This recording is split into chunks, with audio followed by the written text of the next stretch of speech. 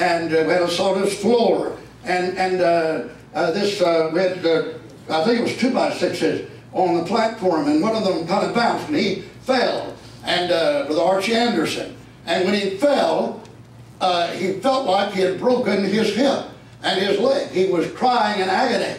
He was in pain, and he could not get up. And we went down, and simple as we were, believing God, a 14-year-old boy, just saved 2 years, hardly knew too much about the Scriptures. All I knew was I love Jesus Christ. Yes. I love Christ. Yes. Did you know it really takes you loving Jesus Christ to get you started toward your salvation? You can't hardly do anything without a passionate, fervent love for Jesus Christ. A love that outshines any love you have on this earth for anybody or anything, because Christ must be first. And we went down and prayed, and Sister Louise Davenport, Sister Combs was there, and Brother Bob Cornelius was there, and some of the early people, and we laid hands on Brother Anderson. In a few moments, I said, Brother Anderson, you feel like getting back on the platform and you can testify about the saving, healing grace of God? He said, I believe it can. And said, all right, believe. Stand on your feet. And he stood up, and he first kind of shook, and he couldn't stand, and we held him. And we kept praying and believing God. And he said, I'm hurting, not sure. I think the bones broke. I said, no, believe it isn't. Believe that God is going to give you a miracle right now. Praise the name of the Lord. In a few moments, he began to straighten up. And the first thing you know, he took a leap and leaped up and came down on that leg. And we led him on the platform, praising the name of Jesus Christ. I want to ask you a question on Sunday, because it's very emphatic in my mind as the Holy Spirit is dealing with me. And I'm just following the Spirit right here. I may get into a verse of Scripture. I really didn't intend to get in and welcome some people right now, but I'm going to follow what I feel right now. I'm going to follow what I feel right now, because how many believe the church ought to worship God in spirit and in truth? I say, how many believe ought to come back to where the church worships God without a program, without ritualism, without form, without a ceremony, but just be led by the Holy Spirit. As many as are led by the Spirit of God, what are they? Who are they? The sons of God. The sons of God. So as many as are led by the Spirit, they are the sons of God. And we worship God. Man has ritualized the church. He's conformed the church. He's reformed the church. And now he's deformed the church. And we need to bring the church out and let it be affected, infected, and disinfected by the power of Jesus Christ. Praise the name of the Lord. It's time for the church to have revival. It's time for people to get the Holy Ghost. It's time for the remnant to rejoice, because we're going back to Zion. We're marching on our way to Zion. We're going back to New Jerusalem. We're going back to a new heaven and a new earth. Praise the name of the Lord. We're leaving the old. We're leaving the yesterday. We're leaving the pain and struggle of the church of yesterday. The church is giving birth. And a woman does not stay in travail. A woman is only in travail as long as that child is still partially in her body. But when that child is separated and the cord is cut and the mother beholds her child, there is a rejoicing in the house. Praise the name of the Lord. Did you get what I said? Did you get what I said? Yeah, the Lord showed me in my sickness in the hospital, lying there coming from my fever a few days ago. God showed me, and I felt very lonely. You know, you get very lonely in a hospital.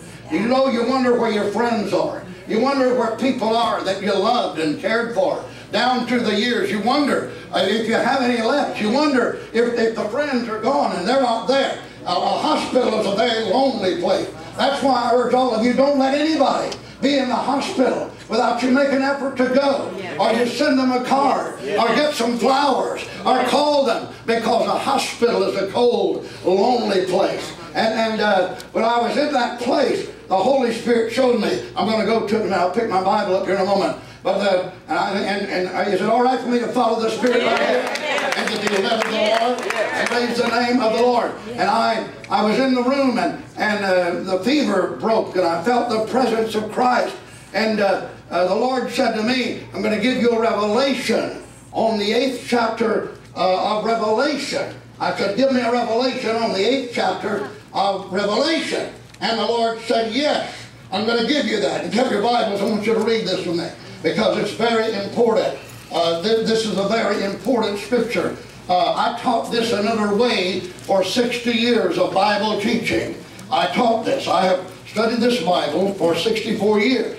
I still have the original Bible my father bought me at Pelote's drugstore 64 years ago, and I first began to read the Bible, and I knew nothing about the Bible. And I taught this another way, and I ask you to consider it. I don't ask you to dogmatically accept it, because I know that some of you were taught the way I was taught, and you believe what I believe because I taught some of you, and I know others that taught you. But I want to look at Revelation 8, and the Lord opened this up to me. I'm going to base more or less my thoughts to you from this. The Bible said in Revelation 8:1, and when he had opened the 7th seal, there was silence in heaven about the space of half an hour.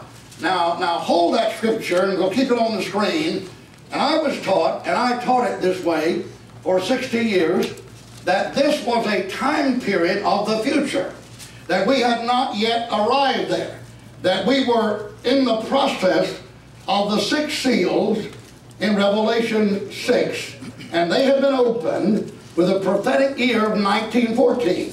That was the teaching I received, that the last seal, now you may not have received that, but I received that from my early teachers, that the Bible in the 6th chapter of Revelation, showing the horses, the red horse, the white horse, then the red horse, then the black horse, then the pale horse, that these were prophetic time periods in the 6th chapter in which the church evolved from the leadership of Christ. The white horse, reign of the church, evolved through the dark ages of martyrdom, the red, and the darkness of apostate teaching of the black horse. And then the pale horse with hell following was the confirmation of the church being in death and hell in the time of the feudalism and serfdom of Europe and the Dark Age church. And then I was taught that the church evolved from that into the seeing of the souls under the altar. This is all in the 6th chapter. And the souls were the overcomers of the church that moved from the early days of Paul, James, John, the apostles in Christ, and they were under Christ, the altar. And is that the way some of you got it? Is that the way some of you received it? Then they cried out. And they cried out in the days of Martin Luther, the Protestant reformer, who started the Reformation in the 15th century. The just shall live by faith. And started the Protestant Reformation. And that 5th seal was open when Martin Luther cried out and said, the just shall live by faith. And then God showed John in prophecy, in Revelation, that white robes or angelic bodies were given them, and they were told to rest a little season. And that little season was and is to the time period we're living in which the overcomers of the church, the souls under the altar, are resting there and awaiting the coming of Christ.